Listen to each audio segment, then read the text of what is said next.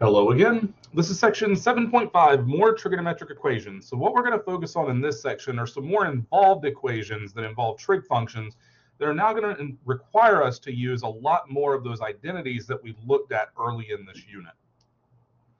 Okay, so our first example here, we've got solve the equation 1 plus sine theta equals 2 cosine squared theta. So I notice here that I've got two different trig functions, right? I have a sine and I have a cosine. There's nothing in common between any of the terms here, so no common factors.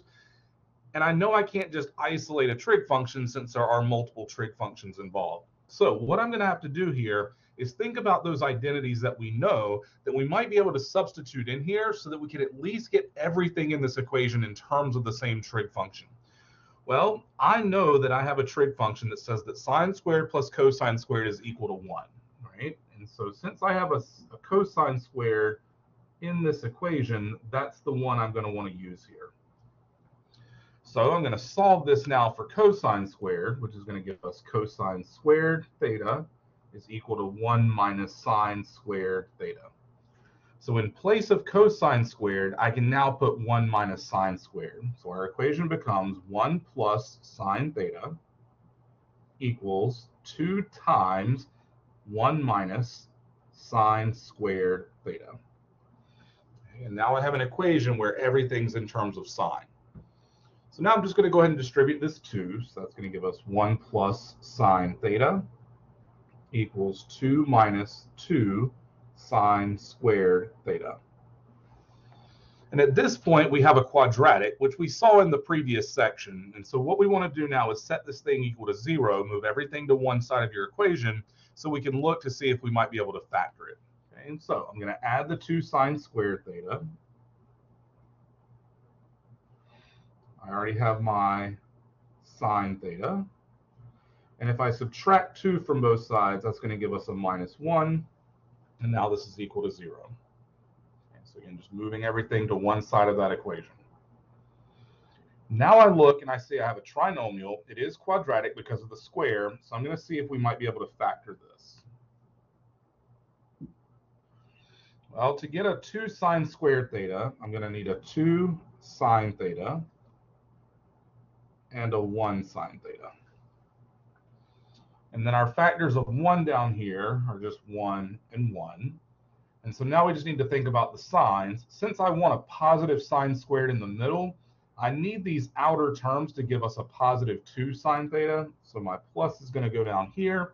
And then I'm going to need a minus 1 sine theta in the middle here. That way I get that negative 1 at the end. Okay, so this is our factored form. Once we have it factored, remember, now we can set each of our factors equal to 0. So we're going to have 2 sine theta minus 1 equals 0, and sine theta plus 1 equals 0. Now, if we solve this first one, I just need to isolate the sine theta, so I'm going to add the 1. So we get 2 sine theta equals 1. Divide by 2, so we get sine theta equals 1/2. And now we use our inverse. So theta is equal to the inverse sine of 1/2. And again, at this point, we just think about our unit circle and where we have values of sine that are equal to 1/2. And so those places should be pi over 6 and 5 pi over 6.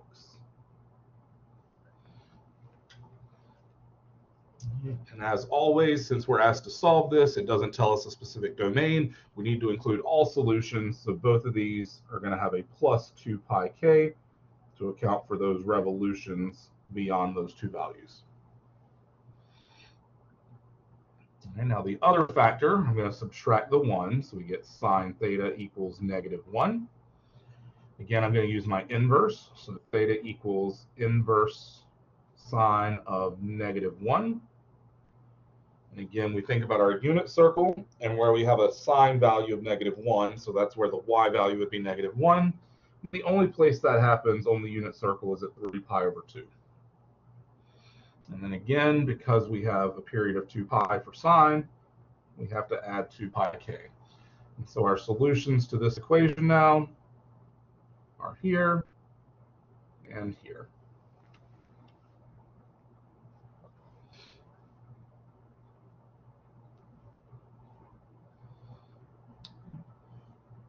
So again, in general, the things that tip me off that I'm going to have to use one of those identities, I have two different trig functions, sine and cosine in this equation. I don't have any way to factor or anything like that up front, and so I have to look for ways that I can substitute to get everything in terms of the same trig function first.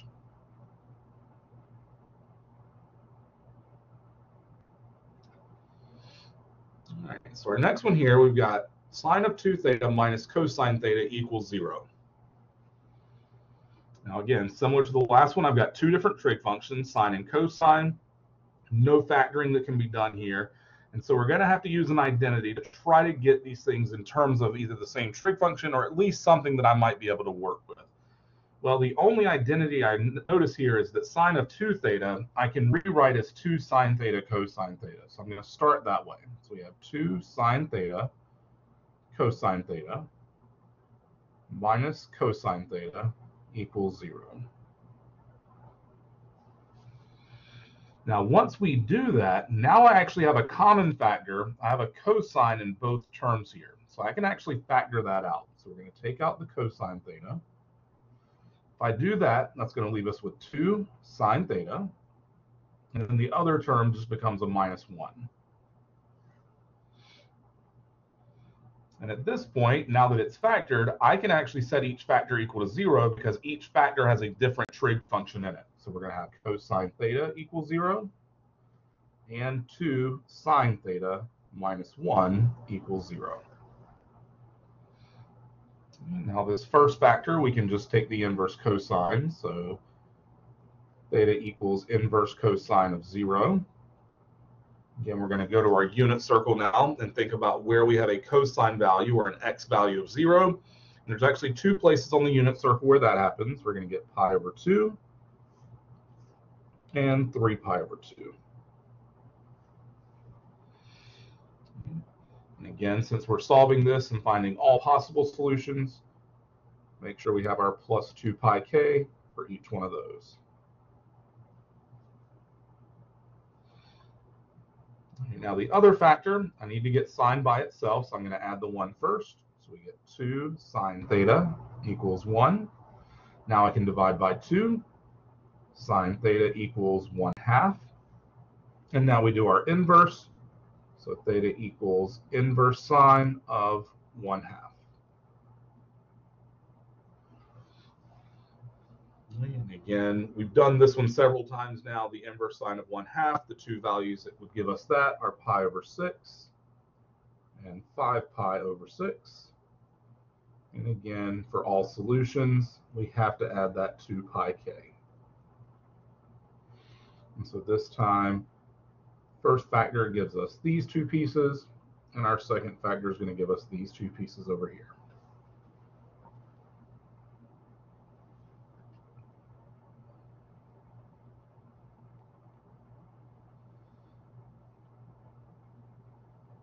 Again, just some things to start looking for whenever you have multiple trig functions in an equation, no way to factor or simplify up front, then go ahead and look for identities that you might be able to use to substitute so that you might actually be able to factor at that point.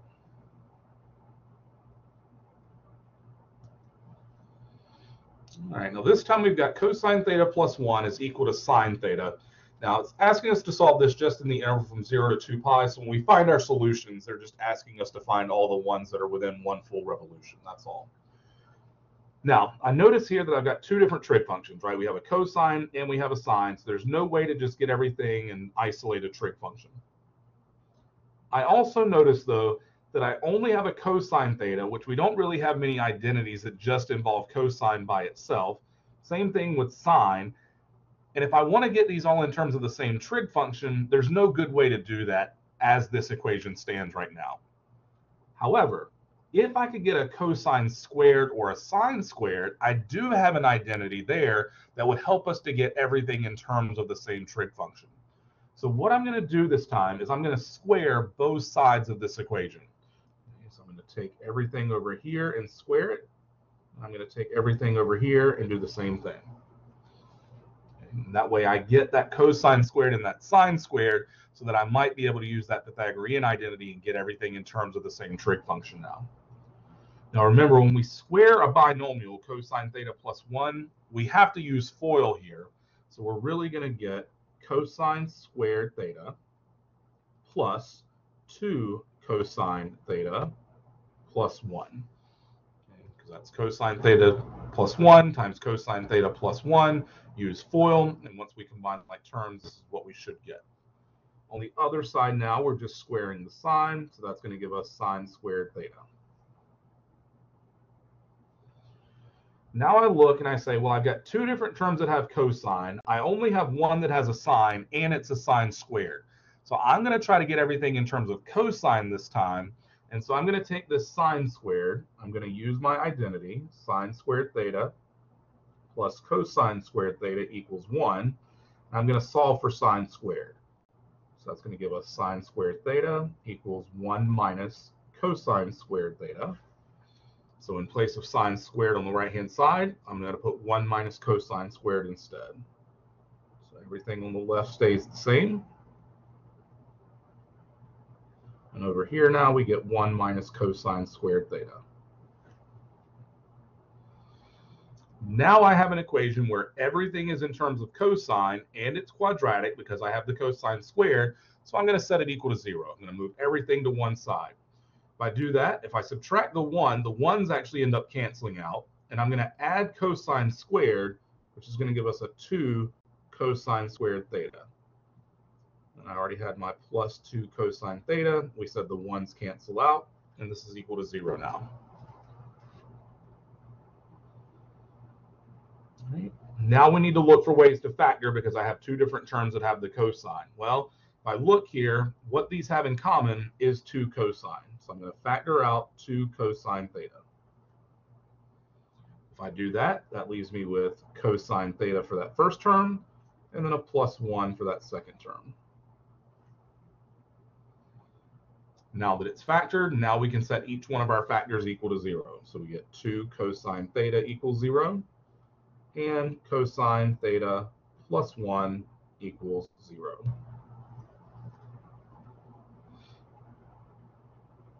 Now the first one here, divide by the 2, so cosine theta still equals 0.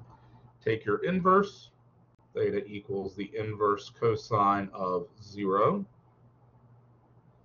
Again, we think about on the unit circle where we would have a cosine value or an x value of 0, and that's going to give us pi over 2 and 3 pi over 2. Now this time, because our domain is specifically between 0 and 2 pi, we don't need the plus 2 pi k because we don't need to worry about full revolutions, right? Pi over 2 and 3 pi over 2 are the only two values that are between 0 and 2 pi that are going to work for that factor. Now over here, we have cosine theta plus 1 equals 0. I'm going to move the 1 over, so we get cosine theta equals negative 1. Then we do our inverse, so theta equals inverse cosine of negative 1. Again, we think about our unit circle and where cosine or the x value is negative 1. The only place that's going to happen is at pi. And again, we don't need the plus 2 pi k because of our domain there.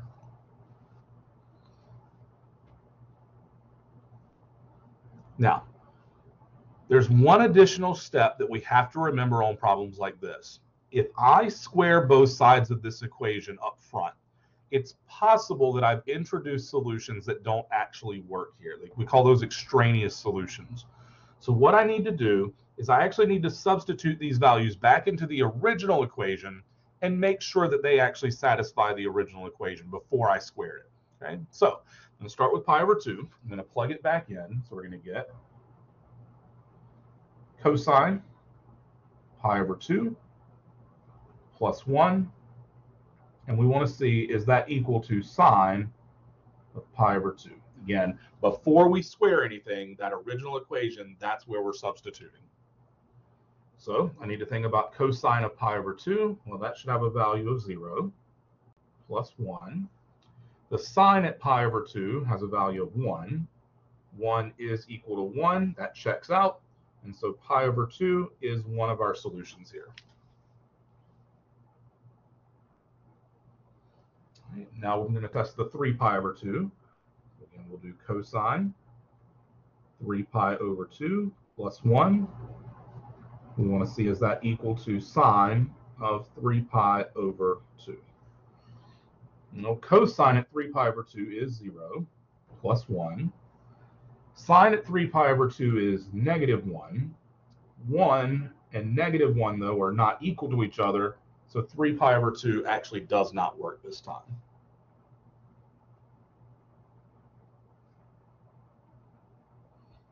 Okay, and then finally, I need to test pi. So we have cosine of pi plus 1. We're testing to see is that equal to sine of pi. Well, cosine at pi, that's the x value. That's negative 1 plus 1. Sine at pi would be the y value. That's 0. And in this case, negative 1 plus 1 is 0. 0 is equal to 0. And so pi does work. So this time our two solutions should be pi over 2 and pi. Notice here, though, we have to ignore the 3 pi over 2 because it actually does not work in the original equation. And that's why we have to test our solutions anytime you square both sides of an equation like this.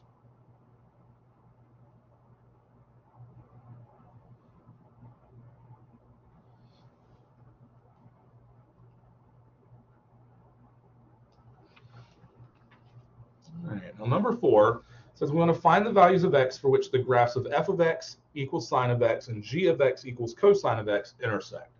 Now, there's a couple of ways we could go about this. One way is we could actually just graph these functions using something like a graphing calculator or Desmos, and we could actually see where these things intersect each other. I want to do this algebraically, though, right? Because I think, right, if you want to look at the graph and see where they cross and just tap on that point, that's perfectly fine. But I want to do this algebraically to show that we can actually find an exact value by doing this algebraically.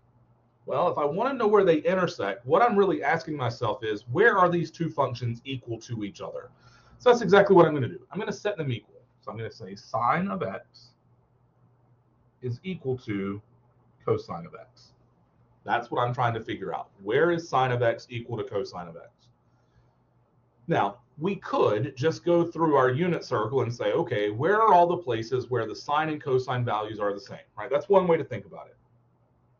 Or we could actually just try to get this all in terms of a single trig function, use our inverses, and then solve from there. So that's what I'm going to do here.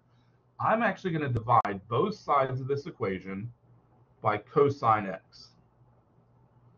Because on the left now, I know that sine over cosine is equal to tangent, and cosine over cosine is just 1. And so now I have an equation where tangent x is equal to 1. And now I can use my inverse. So we're going to take the inverse tangent of both sides. That gives us the inverse tangent of 1 over here. And now we just need to think about, well, where is tangent equal to 1? Well, that's going to give us pi over 4. And remember, tangent has a period of pi, and so we don't need to find a second value. We can only worry about that one, and then we can just say plus pi k. So these are all of the values now where those two graphs would intersect each other.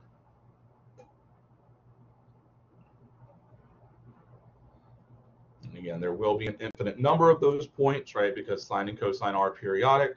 And so they're going to continue to intersect an infinite number of times. And that's why we need that plus pi k to make sure we're taking care of all of those possible intersection points.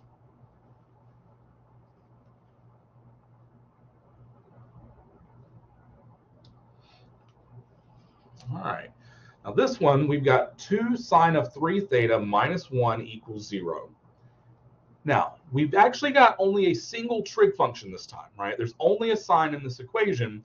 So I'm just going to try to isolate it like I would have in the previous section. So my first step, I'm going to add the 1.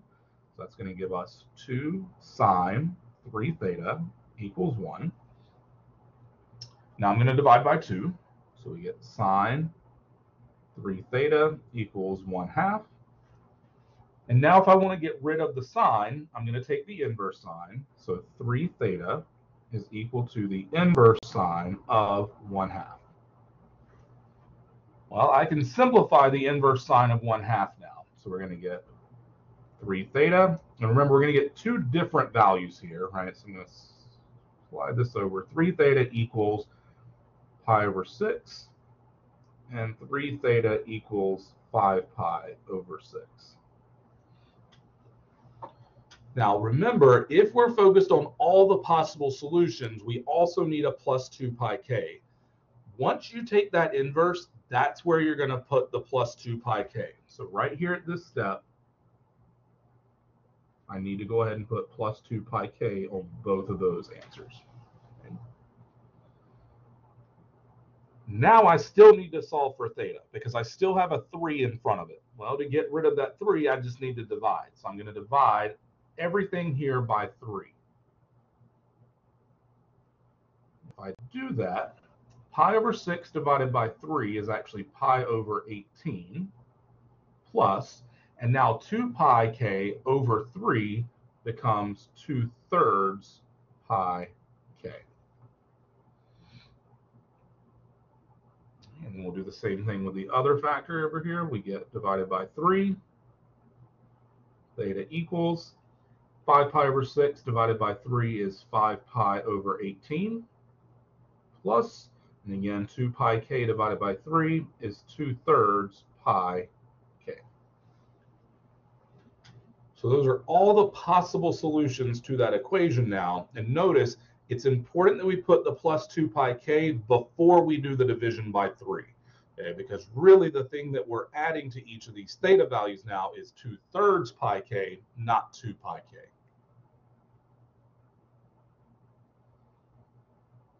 Now, the second piece of this says to find all the solutions that are just in the interval from 0 to 2 pi. Well, I know pi over 18 is one of those. So we have pi over 18. I also know that 5 pi over 18 is going to work. So 5 pi over 18 is another value. Now, to find another value that might work, I'm going to add 2/3 pi k to each one of these. Basically, 2/3 pi over and over and over again. I'm going to start with pi over 18. I'm going to add 2 pi over 3 now. I need a common denominator. So this becomes pi over 18 plus, and then this I have to multiply top and bottom by 6. So that's going to give us 12 pi over 18, which is 13 pi over 18. Now 13 pi over 18 is still smaller than 2 pi, so that's another value that's going to work for us this time. Do the same thing with the 5 pi over 18. I'm adding 2/3 pi, or 2 pi over 3. Common denominator gives us 12 pi over 18. And so we get 17 pi over 18 this time. Again, 17 pi over 18, still smaller than 2 pi, and we're good. Now I need to keep going. Okay, so I'm going to take the 13 pi over 18. I'm going to add another 2 pi over 3, which we know common denominator is going to be 12 pi over 18. So I'm going to go ahead and write it that way. That's going to give us 25 pi over 18.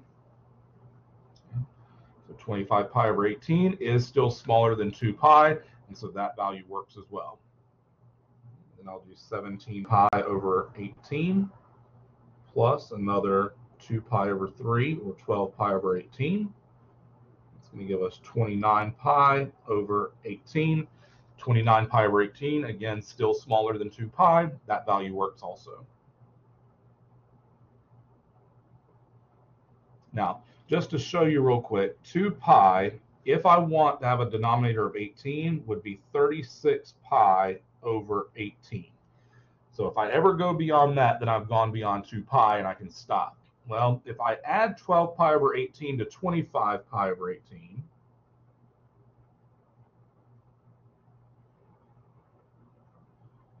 that's actually going to give us 37 pi over 18, which is bigger than 36 pi over 18. That's too big, and so we're already too far. These are the only solutions that are going to work then.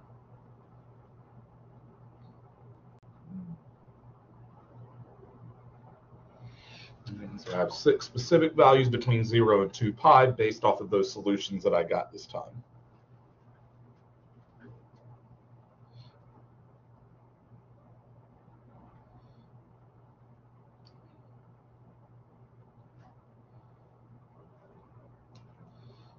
And then our final example here, so we've got square root of 3 tangent of theta over 2 minus 1 equals 0. Again, I only have a single trig function tangent this time.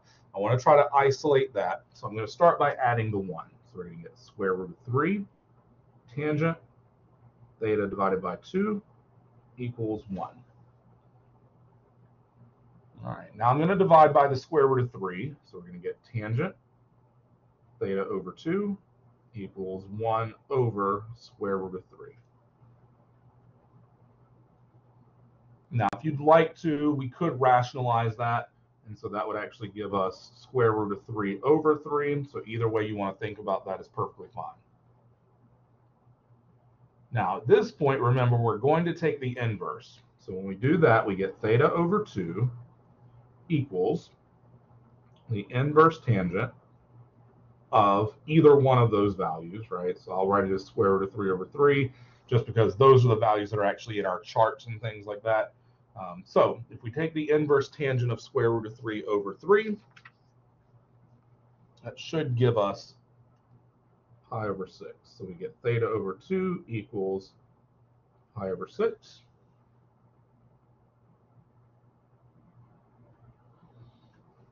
And remember, in this case, this is where we would put our revolutions, but the period of tangent is just pi, so we're really just going to add pi k this time.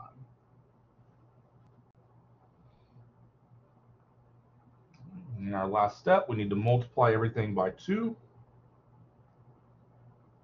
Which is going to give us theta equals pi over 6 times 2 is pi over 3. And then pi k times 2 is 2 pi k.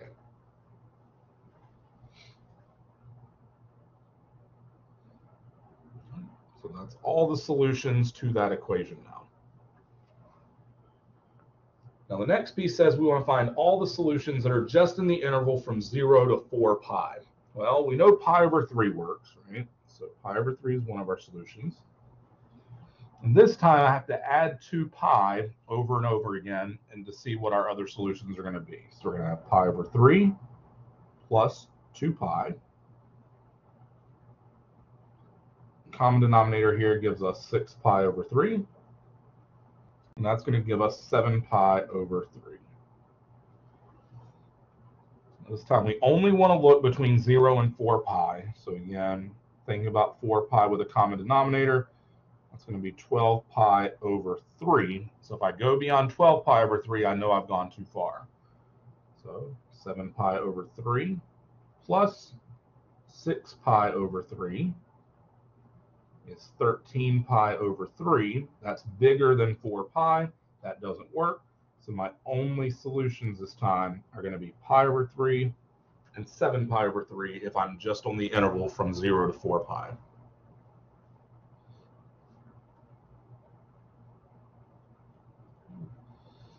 So again, all the possible solutions are pi over 3 plus 2 pi k.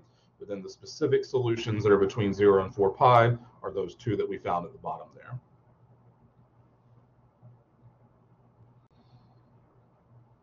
All right, so that's all we've got for this unit. As always, if you have any questions, please let me know, and I will see you next time.